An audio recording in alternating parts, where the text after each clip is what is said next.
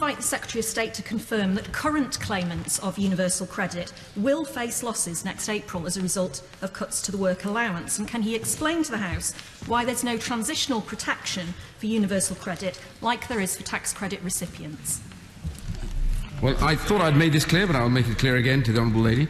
For those who are already on universal credit right now, through the additional resources in the Flexible Support Fund, the advisors will support them to ensure that their status remains the same. For those who are transitioning from tax credits across to universal credit, they are transitionally protected, as have already been stated.